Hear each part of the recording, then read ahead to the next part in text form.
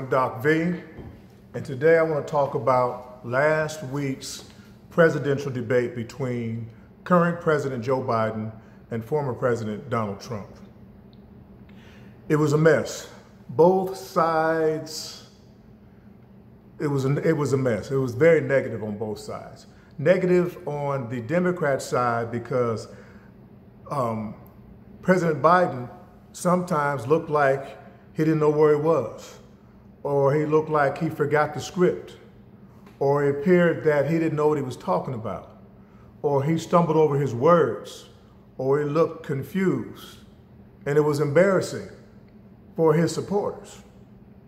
On the other hand, Trump was forceful, strong, direct, looked like he was about it. But if you fact find after this discussion or after his display, you found out that most of what he was saying were untruths. They were lies. It was just things just coming out of his mouth.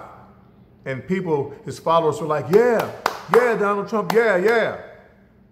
While while President Biden had some strong moments, but for the most part, he was just caught off guard.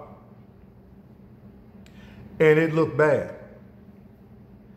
Some feel that President Biden should step down and let someone else take the baton and finish out his next term. Try to defeat Donald Trump and then finish out the next term. And some people feel like they don't care if you have to wheel him in on a wheelchair. That's our candidate. That's our man. He's done so much for this country. We want him in there. We don't care if we have to wheel him in and put him in front of a teleprompter and hold him up and give him medication to energize him. We want Donald Trump out of there. And on the other hand, the Republican followers, the far right, they want Donald Trump in there. They know that he's lied. They know that he has spread deception. They know that he has a reputation of degrading women.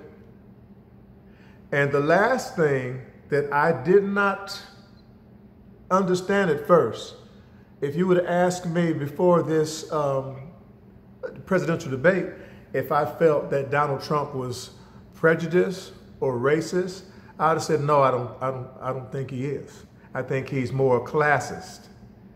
If you don't make money or you're poor, you don't have any political power, then he doesn't think much of you. And that could be black, white, Hispanic, Asian, it doesn't matter. That's where I felt Donald Trump was.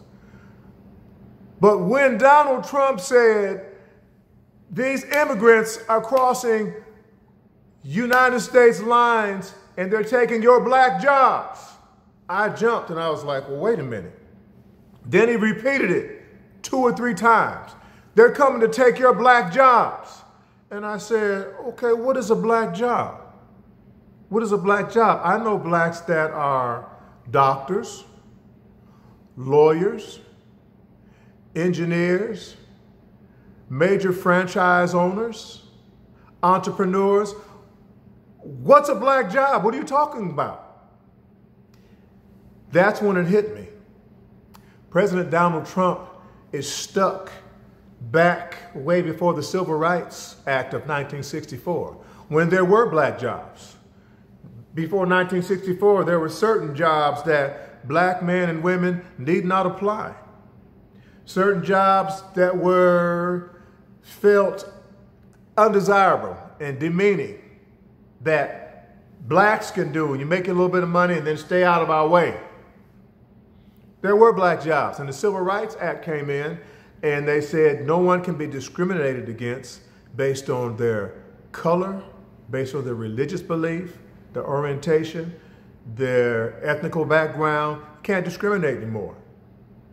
The government put that into play in 1964 with the Civil Rights Act. That ended all so-called black jobs. So why is Donald Trump saying these immigrants are coming across the U.S. borders and they're former drug dealers, They're convicts. They're the lowlifes of society, and they're coming over and they're taking your black jobs. They're taking your black jobs. Now, I already was not a Donald Trump fan because of, well, several reasons. You know, his morality or immorality, his lying, his self-centeredness, his idealistic attitude or behavior that it's all about him, it's all about him, what I can do, I, me. And then to sit there and argue during a debate about who has the best golf swing. Yes, President Joe Biden partook in that also, but he's having some cognitive disabilities or some problems going on, and I really feel that he should step down and let someone else take the baton and run it on in. For some reason, I believe that citizens of America are going to think about the two candidates and about what the two parties stand for, and they're going to make the right decision. However, if they make the wrong decision, I believe that we still have the Lord God Almighty who's in control. And his decision and his coming in and moving things around and adjusting things is going to overpower everything. I believe this. So do I fear Donald Trump taking over the White House? No. Do I fear President Biden, who is exhibiting some acts of dementia, a breakdown of his cognitive ability? Do I fear that? No. Because God spoke through a donkey.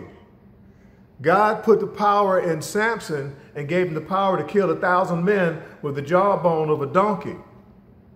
God used a man to wave his staff and opened up the Red Sea and flooded and destroyed the enemy. That's the kind of God that I believe in and that I'm working with. So he can work with a Biden or a Trump. And I believe that all things work together for the good for those that love the Lord and are the called according to his purpose. Period. I still do not like the idea of black job. I would rather be hated as a black man than deemed inferior. Repeat, I would rather be hated than deemed as inferior. Black job. What did Donald Trump mean by that? What is a black job? What is a black job? Come on, man. Come on, man. 1964, that was what, 80 years ago? Come on. Times have changed. Let's get with it. I'm Doc V. And I'll see you next time.